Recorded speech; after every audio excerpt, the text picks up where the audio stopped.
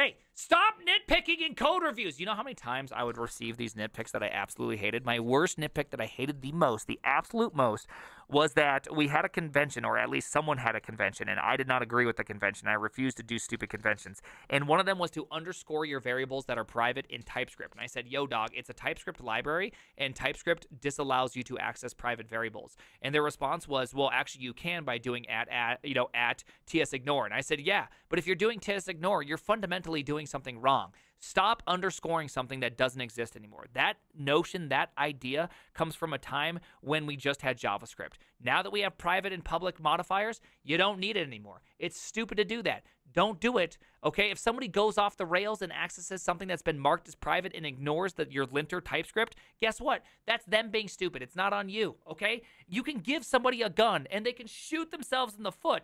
That's their problem. That's their problem, okay? It's their problem.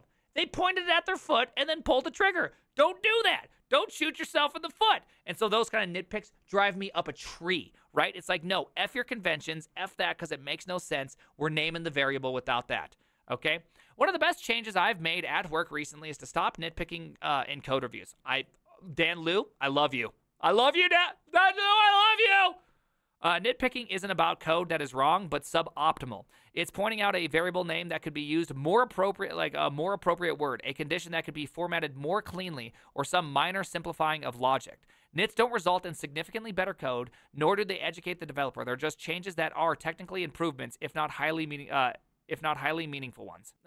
I'm not really sure about that last one. I would say that, see, that's the problem. It's like, even, okay, get this. Here's a good example. We're in some JavaScript, and someone does new, promise, res, reject, blah, blah, blah, blah, blah. I've been nitpicked on this. It's just like, yo, dog, how about you don't? How about you don't? Okay? In the context where they're at, it doesn't matter. Or if somebody goes like this, right? You have an array of numbers, right? And you do a reduce, and you do an ACK plus X 0, right? If someone's like, yo, you should rename X because we don't use single variable names, you're just like, stop. Stop. Yo, stop. Okay? Ain't nobody caring about that. Stop. You know what I mean? It's just like that kind of stuff is just so effing annoying. Now, if your variable name is loads from data source and it actually goes and reads out div elements data, deserves a rename. Deserves a rename because it's fundamentally wrong. Totally agreed. But if you believe there is a better variable name than the one that's chosen, it's likely because for your brain, you understand it better. Now, some people won't understand it better. That's the thing, is like people totally forget the fact that perspective comes into every variable name. And when somebody does like, you know, does it one way and somebody else does it another way, like a really good example is you see this more and more, is like if somebody has some sort of class with something in it, right? And you do something like time, and it returns, you know, this dot current time. I don't know. Look at that nice underscore. I did that just to piss somebody off. Versus get time, right? These are the same thing, and people argue over this now because some people like the former approach better, where some people like the latter approach better. And this is like totally your experience gets you into this place. You know what I mean? Your experience gets you into this place, and if you are super used to something, then you're going to want a time versus a get time. And that's just that. And for me, I prefer time. I don't see why I like get time. Some people prefer get time with a capital G because they're C# losers, okay? I want a code base to be perfect, and in my mind, these nits were an important part of ensuring that happened. I used to conduct extremely thorough code reviews, filled the comments about architecture and bugs, but also so many nits. The nits often overwhelmed the other comments. For every major concern I'd raise, there could be a dozen nits. This is another great point. Great point right there. This is such a good point. When you overwhelm people with a bunch of nits, how hard is it to make the proper things fixed? You know what I mean? If you see something that's fundamentally wrong, address it, right? That is way better than being like, you know what? You're missing underscore in that private variable. You're like, you just missed the whole thing. You know what I mean? This practice of mine did not make me the most popular coworker. Far from it. I didn't realize it at the time, but my perfectionism was toxic. At best, it annoyed people. At worst, it upset them, and those feelings lasted far past the code review itself. Exactly. There's people at Netflix I don't want to work with because they're like this, right? Like I'll avoid working with them, which is bad on my behalf, but there's nothing you can do to get away from it. Now this is what they're known for, is being ultra nitpicky. It's just like, ew, gross. I don't want to work with you. Because here's the deal. Anytime I go into code, I think it looks like shit. No matter who wrote it, when they wrote it, including if that person was me, if it is more than a week old, it is pure ass code. Every single time. Every single time. Every time. A couple years ago, a coworker proposed that we see what happens if we stopped nitpicking altogether. Initially, I pushed back. I knitted the proposal. Why would I want to allow bad code to get into code bases? But in the end, we agreed to a 1-month experiment. What a great thing right here. I love this. Also, another great sign of a healthy team are people who are willing to go against what they think and just try something out. This is awesome. To my surprise, at the end of the month, things were cleaner. Better than before, were clearly better than before. So much so that we barely even discussed whether to continue the policy. It was just sort of became a permanent because it was obviously an improvement. There were 2 big benefits we experienced. This is such a well-done article right now. Dan Liu, you did incredible. This is incredible. This is awesome. First, we saw a vast improved signal-to-noise ratio. Absolutely. Absolutely. It's just like if you have a CI that's kind of flaky. You know, a flaky CI, and you have that one test that fails kind of regularly? Who here's merged on a broken test because of that one flaky test that's kind of flaky? Who here's done it? Who here's done it? This guy's done it. Right here. This guy. And guess what? One of those times it wasn't flaky. It was broken. You know what I mean?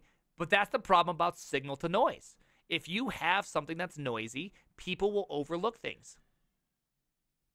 You know what I mean? Imagine a code review that gets results in 5 nits and 1 critical issue to address. In the hullabaloo of fixing those nits, the critical comment can seem less important or even get overlooked. Not only that, but if they ask you to refactor a couple things, pull this out as a function, or go do that, the critical bug sometimes disappears from the code review and will be missed because now you have a restructured version that you can't quite see. What is Beastco doing? 1-1-1-1-1-1-1. Yeah, me and Beastco were a lot alike. Not a hullabaloo. Yeah, a hullabaloo. Without nits. Okay, what is going on with my voice? I can feel something in there. Sometimes the critical bug is also fixed by refactoring. Absolutely. And sometimes you introduce a new critical bug by refactoring. We call that refactoring. Without nits, that one critical comment is the only issue that gets brought up. All the attention is paid to it, and rightfully so. What is important gets a signal boost. What's unimportant gets ignored. Yes. Second, it improved everyone's relationship with code reviews and those who conducted them. I've seen plenty of people talk online about how you shouldn't take code reviews personally. It's the code being critiqued, not the person, blah, blah, blah, blah, blah. It's a bunch of bullshit. I've been going through code reviews for a decade, and it still stings when someone points out my mistakes or pushes back on my code designs. Imagine, I actually don't really feel this too much. I just don't care. Like that to provide a good reason. For the most part, I think that most people, when they push back, it's just a bunch of nits, and then I don't care. Imagine you start a pull request, and the first reviewer points out a dozen nits. Your natural response will not be Zen-like acceptance. It will be to get upset. All you want to do is merge this code, but some jerk is making you jump through a bunch of dumb hoops to do so first. Now, or suppose now that you fix a nitpicks and send it back to be reviewed, only to get blocked again because the reviewer noticed some more nitpicks. Yep. Developers like to imagine they are composed of nothing but cold, hard logic, but actually we are humans with unavoidable feelings and emotion. What was I really doing then, or when I was thoroughly nitpicking code? The main effect wasn't improving the code base. It was making people upset with their code and angry with me. I'm so motivated by this. I think, oh my goodness, I have a tweet coming. I can't do it yet. It's not there yet. I got to get sufficiently more upset. Hold on. I got to get sufficiently more upset at what I'm about to say, and then we'll come back to it. I can feel it coming, though. Something's going to come out of me. I can feel it. They were less receptive to my feedback as a result, and it soured my relationship with my code workers. A couple years after stopping nits, people are far more receptive to feedback and code reviews, and I think much less of it, and think I'm much less of a jerk. It's a night and day difference from before. Ultimately, our code base has not suffered due to lack of nitpicking. If anything, it is better than before because we, as a team, work together better and focus on the important parts of the code design in our reviews. Let's go. But what if you still care about what you nitpicked before? My suggestion is to automate what you think you'd otherwise nitpick. Add lint checks and code style enforcers to your CI. Absolutely. This is like the simplest thing, is just agree on a set of prettier rules. You know, you're going to have to push back on some things. And at the end of the day, you have to designate a time box for argument and a way to resolve all conflicts, and just do it. You will argue over any rule no more than 5 minutes. And if there's a pure tie, you flip a coin, right? And that's just that. And you move on. And just who cares, right? I'm a 4-space indenter. Some people are 2-space indenters. I think 2-space indenting is dramatically worse for a code base because it allows you to indent more without feeling the pain of indenting. I also only choose 80-line characters right here, okay? Well, this is templating. Templating you have no choice on. And in HTML, you have no choice on. But in JavaScript, I enforce 80 lines. Why? Because it makes me think about refactoring much, much more. It's a personal opinion. Now, some people don't like that. Some people like tabs. I'm a 4-space indenter. That's just the way it is. It will always be that way. 40 and 80. Hands down. The 480 is the best.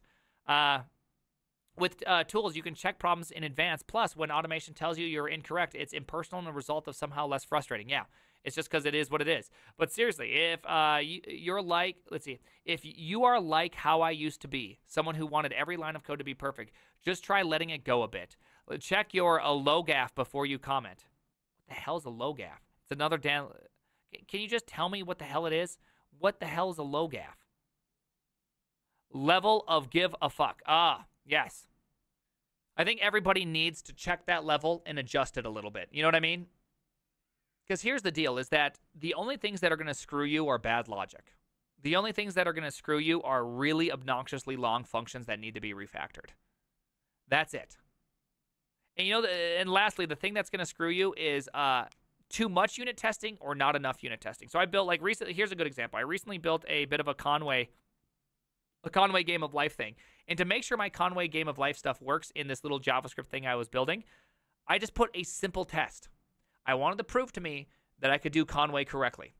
And this didn't cover all the cases, but it covered enough of the cases for me to be happy, right? And so for me, that's a sufficient. I don't need a ton of tests to tell me when things are wrong. I could have added one more to have the 4 or more population will kill out, a pixel. I didn't. Good enough. Don't care. You know what I mean? You know what I mean?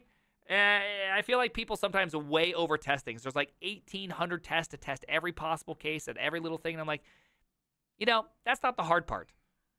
The hard part isn't there, right? You've done something. Or people test like the dumbest functions. Have you ever seen that where someone will test like just like a literal for loop? It's like function foo, and it's just like for let I equals 0, ISB less than 10. Oh my goodness, 10 I plus plus. Return if if I equals 5. Return true. Return false. I mean, this is terrible code, but you get the idea. It's just like, stop. Do we need a 10,000 test to run? I don't care about code coverage. I care about code that's hard. Okay, if I can't get this right first try, I test it. Pretty much my general rule of thumb. And so, I don't know. I have a bunch of things where I think that people go off the rails in what they require, and then it just ends up being such a huge pain in the ass. At the end of the day, it's just one gigantic ass pain, and it really never made your code base better. We have tests at Netflix, like 10,000 of them, and 8,000 of them run every single time, and they provide nothing. They've never provided anything.